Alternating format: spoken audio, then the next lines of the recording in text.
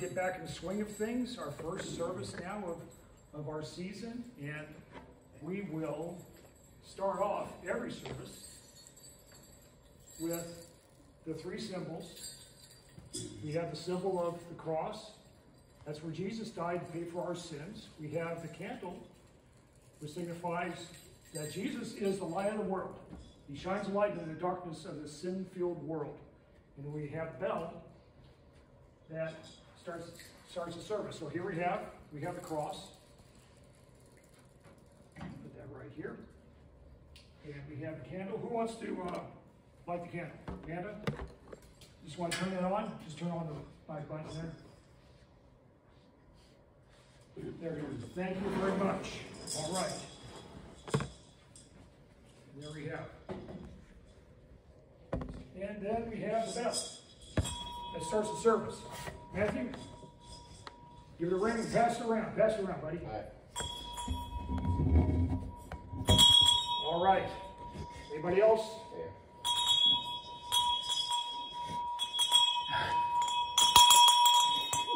All right. Thank you very much. All right. So put that up here. Bring out the news that Jesus is here with us. Now, every service we have a memory treasure, and for today we have our memory treasure from Colossians chapter 3. It's from St. Paul. He said, whatever you do, work at it with all your heart. So let's repeat that. You ready? Whatever you do, work at it with all your heart. That's going to be hard to do, isn't it? Work at something with all your heart, not just maybe a little bit, but all of your heart, all your energy. And we'll be talking about that today. And so we start out with our first song is Hark, the Voice of Jesus Calling. So grab your instruments and you can play along.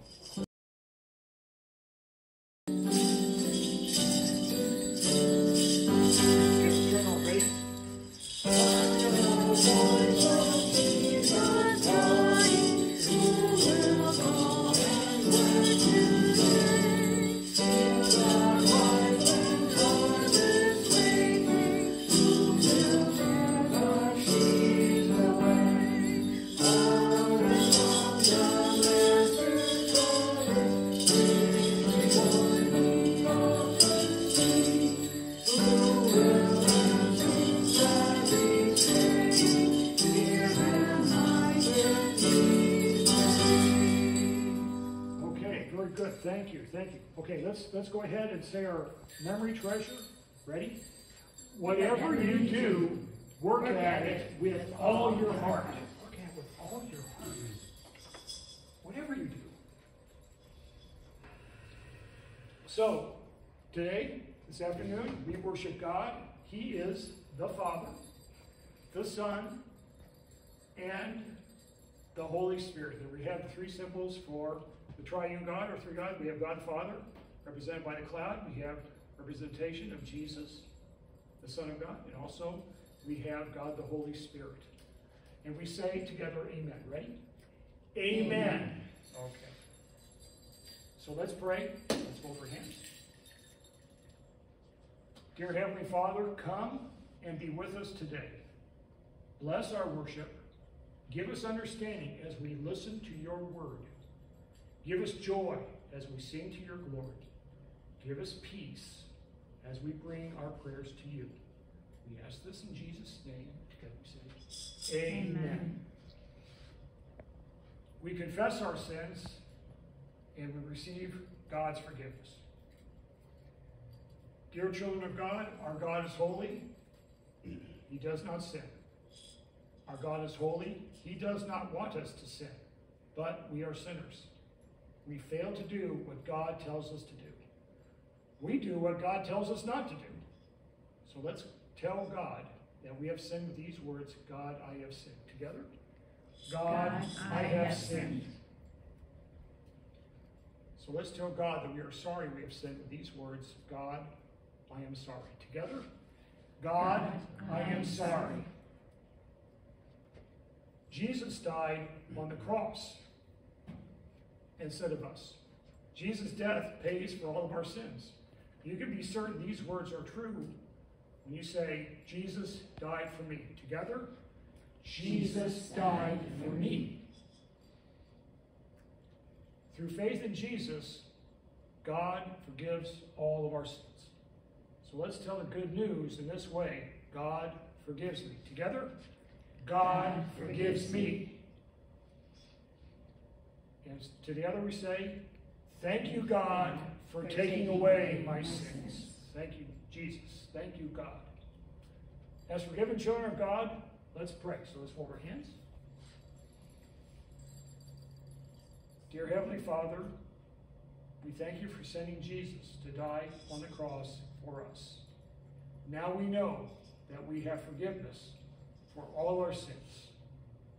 Now we know that we are your people.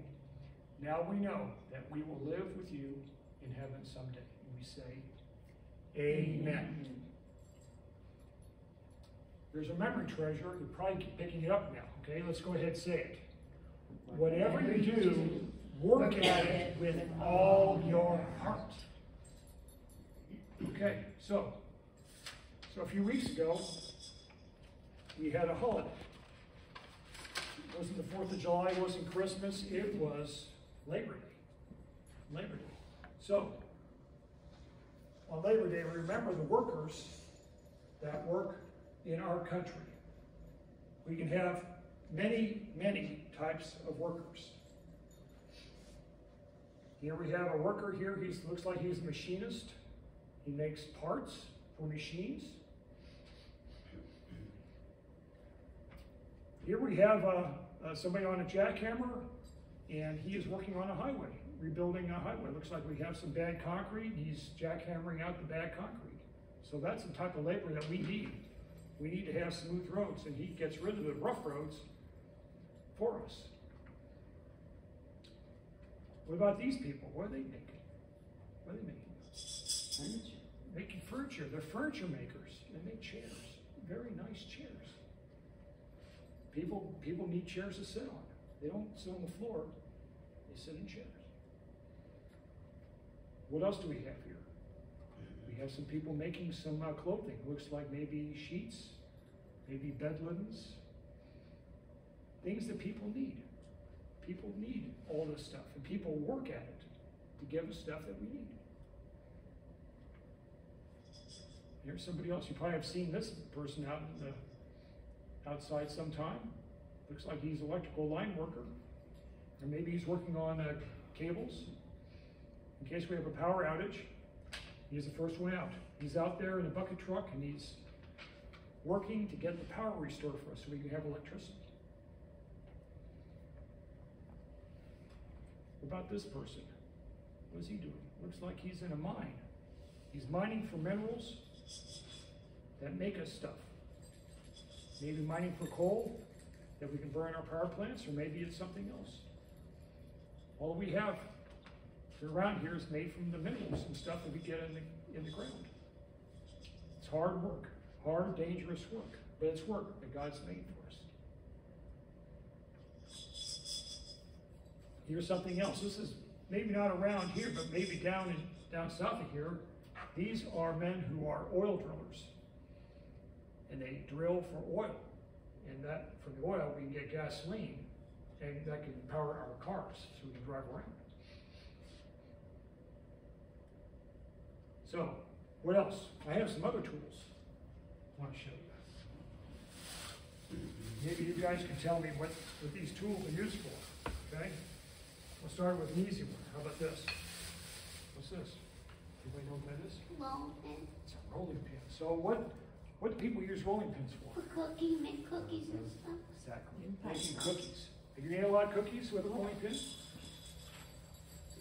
Yeah. Yes. Okay. Yes. You probably eat cookies too, right? Yeah. Yeah, you eat Same. the cookies, yeah.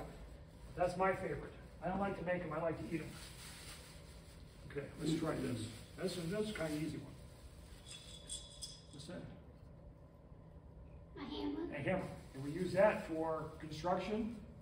We use it for all sorts of things. Usually wood products. We use that for hanging drywall, use it for making furniture, use that usually for putting houses together. This is a pretty small hammer too. It looks like a finish hammer. It's not a big hammer that's usually used. Okay, let's try something a little bit harder. Maybe you can figure this one out. What about this? What does that look like? What does that look like? Clippers. Clippers is a good answer. Good answer, but not quite. Not quite. Wire cutters? These are wire clippers. These are wire strippers. These are used by electricians to clip wires, and also you see the different holes in there. The different gauges of wires can be used. You can strip off the insulation. That's what electricians use. All right, here's one more. New. One more tool that's used for work. What's this? Any ideas what can you use this for? Maybe a hint? Mason. For cement. It's used for cement mortar. This is a tuck But point. it's so skinny. It's a tuck point tool. So when you lay the bricks on and you have mortar and you lay the joint, this is how you tuck point the joints. Make it nice and smooth in between. Tuck point. So that's just a few tools. We have probably thousands and thousands of tools that people use. Now, and when we talk about work, it doesn't have to be work where we're drilling for oil, or we're in a mining for coal, or maybe electrical work. We can do stuff like this. This is work. This is work. This is what God has created works for us to do. It says he has the grass growing, but the grass is getting high. So what do we do with that grass? Do we burn the grass? What do we do? Mow it. Mow it. Exactly. Exactly. We're mowing the grass. It looks like he's happy too. See a smile on his face? He's happy, right? Should be happy. I'm usually sweating and it just Sweating. Thursday, There. last week. Now what's this girl doing? What's she doing? Setting the table. Looks like she's setting a table. She's setting a table. One of the things we have to do if we're going to eat, we can't eat the food off the table. We have to have a plate. So she's setting the table to help us get ready to eat. Now what's this boy doing? What's this boy doing? He's got maybe some cans, some cartons. We're just going to say he's probably taking out the trash. Recycling. Okay. Now, do people like to take out the trash? Yeah, some people do. And we have people that work, taking the trash from our houses and taking it to a landfill. That's work. But we have to get it down to the street, so we have to take the trash out. So here's something that we can do to help out our parents, our friends. We can take out the trash. It's work. It's work. Now, what are these girls doing? What are these girls doing? Okay, laundry is done. What do they do? What do they do now? Folding the clothes. Folding the clothes. You just don't dump the clothes on the bed and say, okay, I'm all done. No. You have to pick them out. You have to separate them. It says, okay, socks over here, my undershirts over here, and I have my shirts over here, my pants are over here, and the towels over here. You have to separate them, fold them, and put in different places. Okay. Yep. Everybody's got to help out. Everybody helps out. Now, it looks like somebody's in trouble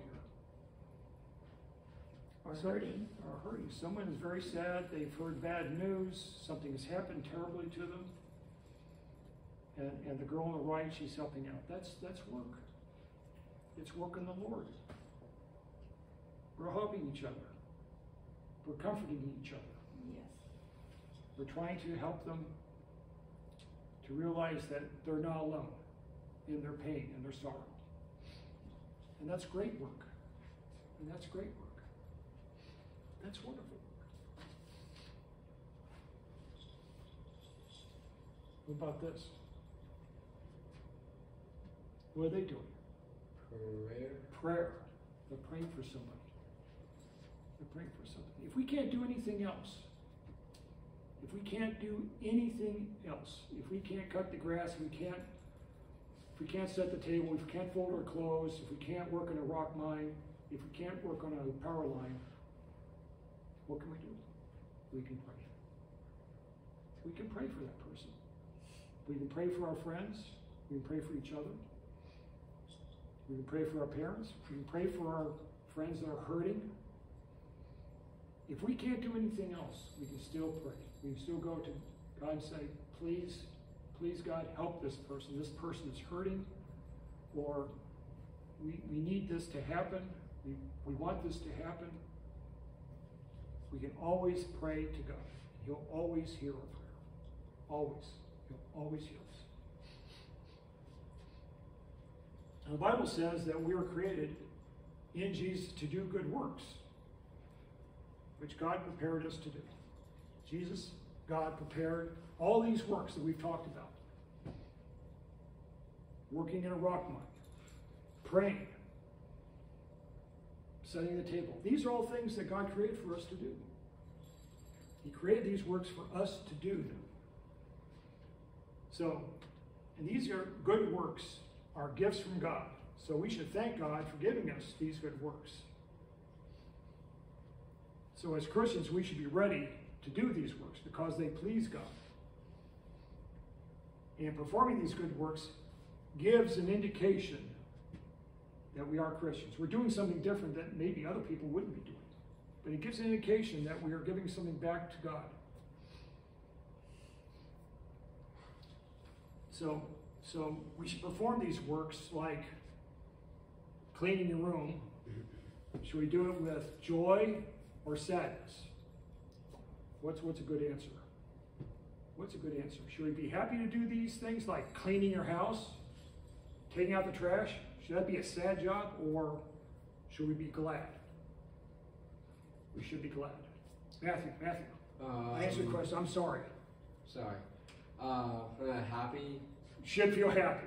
Yeah. Exactly. We should be happy. Mm-hmm. We should be happy to do these good things.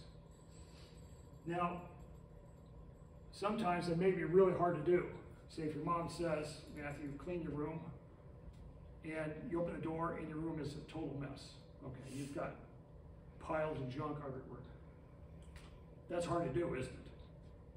That's hard to do. It may not be the thing that you really want to do. Maybe you want to go out swimming or something like that, but it's something that you have to do. Mm-hmm. It's a good work, and you do it with joy.